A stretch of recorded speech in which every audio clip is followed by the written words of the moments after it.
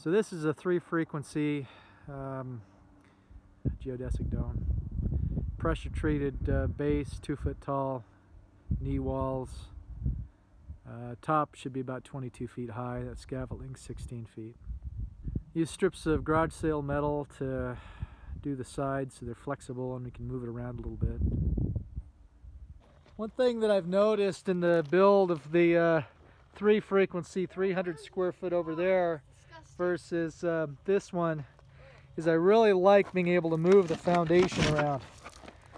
It helps get things a little easier together. The other thing that's important is doing it like this, one course at a time, instead of going around the base and doing it vertically, doing it kind of at this 45-degree angle. Makes it's so much easier putting it together. It's the smart way to go. Okay, a couple things. This entrance was kind of a challenge to frame up. I'm still not done with that, obviously. What really cost me a lot of time was the metal. Putting this reinforcing metal into place. I didn't realize how long it would take me. I've been working for 2 days on that. Cutting everything and putting it in. I have at least another day before I'm done. So that's kind of a challenge. I'm in process of putting up some polycarbonate panels. I painted the whole thing with an oil-based paint. It's a mixture of oil, lacquer, stain, and enamel and alkyd, all mixed with gasoline as a cheap paint thinner. And I got it all really cheap at Sherwin-Williams as Oops paint. A lot of it I got for free. I guess it averaged about $2 a gallon. But I went through probably, I'm thinking maybe 35 gallons to paint it. So put a couple coats on. Okay, so I did the vestibule and got that skinned up last week. And worked on the top and on that one side yesterday in the snow. It was snowing and pretty cold. I wanted to point out something. One thing that's recommended is to keep that skin on, but the fierce wind, you peel a little off and it ended up stripping it. One thing I wanted to point out too was this H channel. What I do is just pound that in from the top, and that kind of fills in that gap. Seems to do okay. It's a real pain, but it's a lot easier than the alternative of trying to stick them in. Coal stacks are very inexpensive. In this case, these 2x3s that you see doubled up here, those 2x3s are ripped down from 16-foot long 2x6s that I picked up for about $1 each. So each individual stud, 8-foot stud, ran me about 25 cents. The reinforcing metal you see that is also painted, that came from a DOE auction lot, and I paid about 4 cents a linear foot for it, including the screws you see that attach it.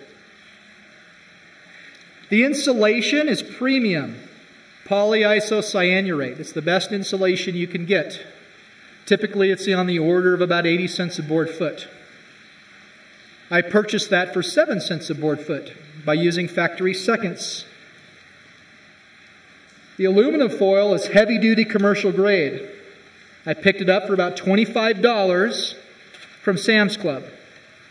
And I glued it on with what's called fiber-reinforced glue that cost about $60 from Home Depot. I have a primary and a secondary water recycling system. And you see all the water I spilt on the ground. I just watered it. Water is pretty quick.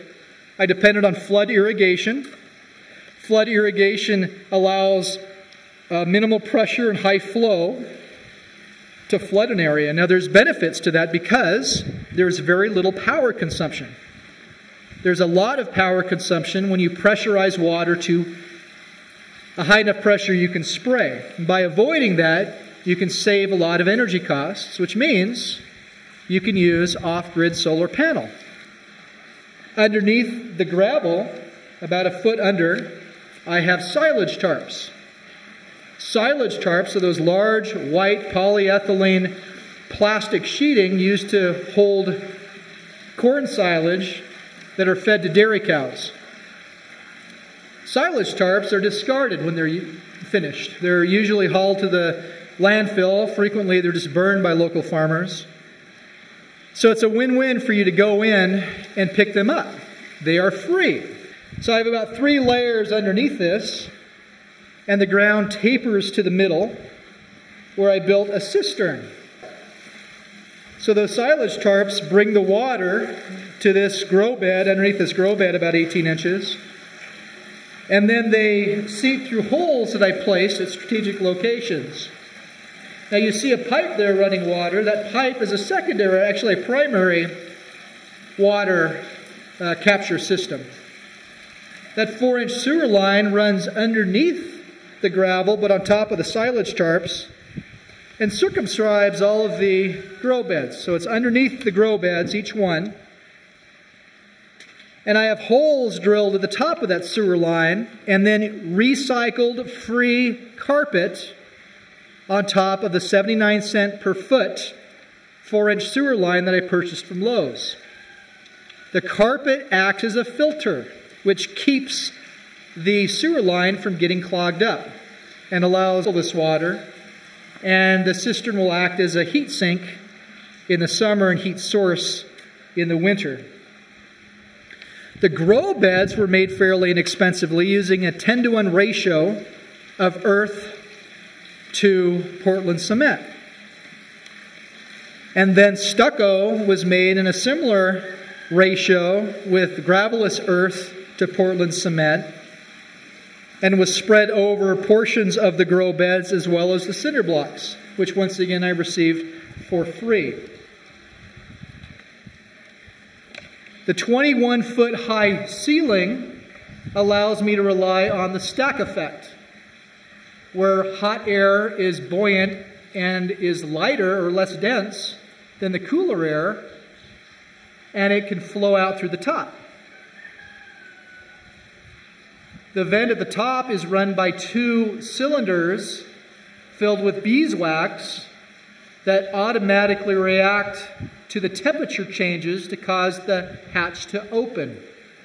So no electricity is necessary to cool this structure. No forced ventilation, just strictly relying on the stack effect. So the temperature doesn't exceed about 110 degrees even in the highest temperatures in the summer. The biggest stride that I can recommend here is glazing. Multi-layer polycarbonate is the most resilient and thermally effective glazing. It diffuses the light, so you can grow even in shadowed locations. Those areas over there have received no sunlight for the last month or so. But still.com, and to create a cooperative of like-minded people and import a cargo container, an entire cargo container. This is our lime tree that's blossoming. We have little baby blossoms on it. And our parsley's blossoming nicely. And we have little baby cabbages. Yay! They're starting to curl up over there. We have lots and lots and lots of broccoli and spinach and peas and celery all over the place. This is a permaculture approach, so there's no till. That's why we didn't pull the beans. It'll reseed itself for the spring. Now this is an approach to no-till. It's the beginning of February. I want to plant peppers and tomatoes. So I'm just going to let the goats and chickens stay in here for a couple weeks. And they'll eat everything down. I fed them all the tomatoes and peppers already. Pulled those out in December.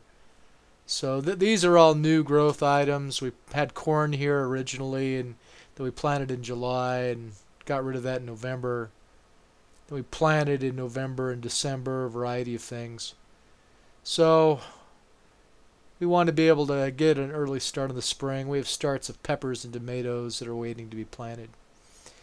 This approach is going to minimize any dependency on fossil fuels. And to add benefit, we're going to be able to fertilize for free. So hopefully it'll work out well. That's the game plan here.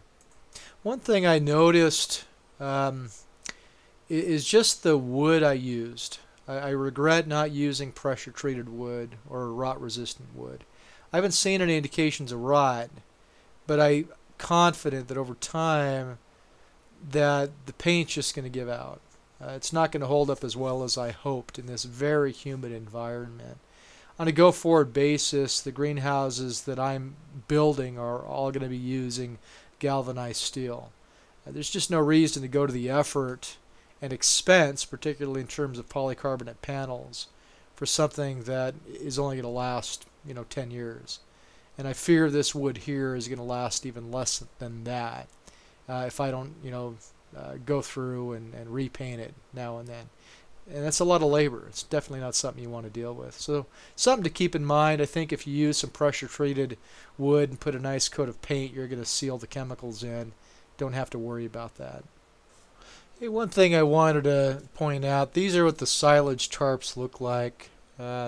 White on one side, black on the other.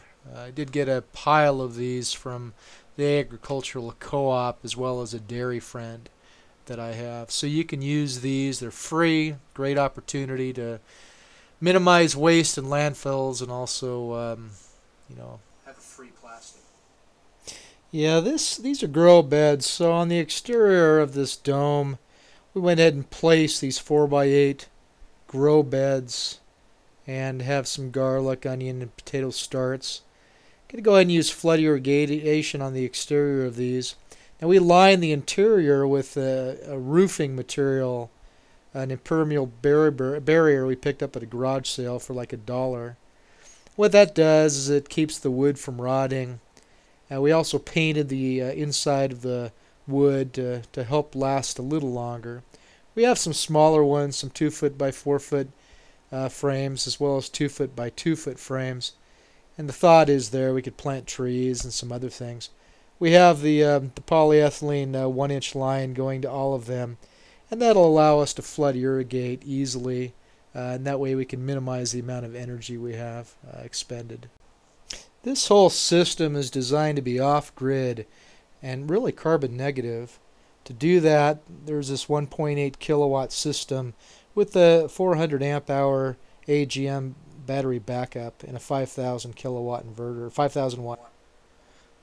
I just wanted to point out one thing that, the water floods via the 1-inch and 1 1/4-inch lines, but I would recommend not using the cinder blocks. You're doing a better job of filling them.